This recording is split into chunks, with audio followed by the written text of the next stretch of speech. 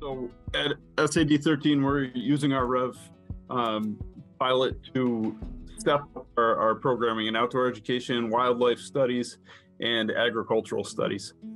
We offer these courses as part of our junior high specials rotation, and we offer them as elective courses to our high school students. So all of our junior high students are engaged in at least one of these courses every year.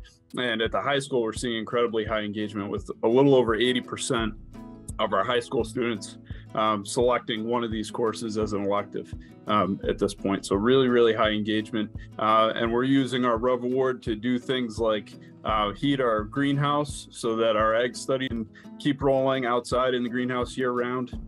We're establishing a property use agreement with local nonprofit Ski Mountain so that our outdoor studies class will have access to sort of a satellite campus and about 50 acres of wilderness to explore there.